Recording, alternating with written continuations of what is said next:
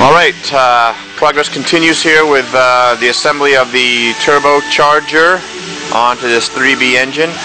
We've discovered a couple different things, that we in fact have the power steering pump available to us that came off of a 3FE engine, and it's a direct bolt-on, which is really good news.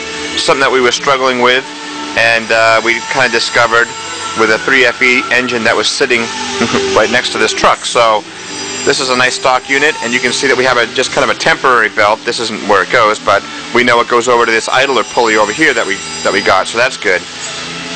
And Mo's here. Just kind of tell me what we're looking at from all these braided lines that go around. This is the feed line for the coolant. Feeds it into the turbo. This one here is the return line. It feeds it back into the motor after it's been cooled.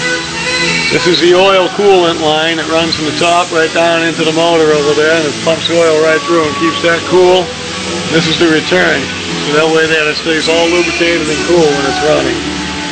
So basically, in fact, these are all coolant lines, all returns, and you know, probably not a lot of high pressure work in theirs, but they're all braided stainless steel and can withstand heat and temperatures of all sort. So the bolting on of the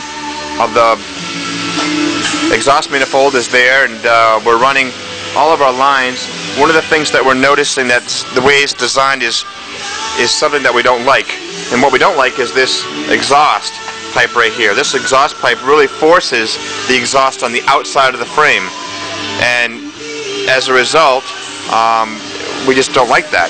We want to bring it on the inside of the frame, right, Mo? We could. We just have to make this pipe over.